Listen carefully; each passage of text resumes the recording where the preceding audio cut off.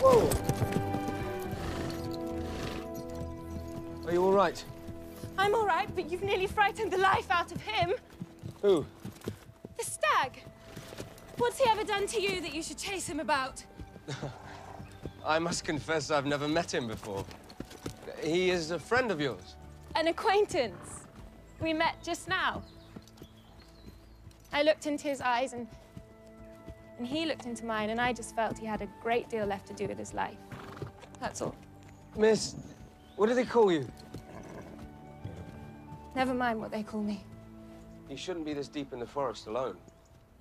I'm not alone, I'm with you. Mr. What do they call you? You don't know who I am? That is... They call me Kit. Or my father does, when he's in a good mood. Where do you live, Mr. Kit? At the palace. My father's teaching me his trade. You're an apprentice? Of a sort.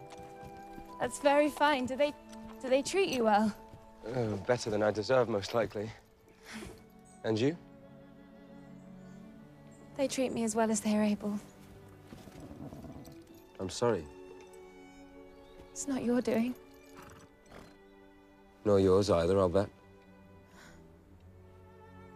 It's not so very bad. Others have it worse, I'm sure. We must simply have courage and be kind, mustn't we? Yes. You're right. That's exactly how I feel.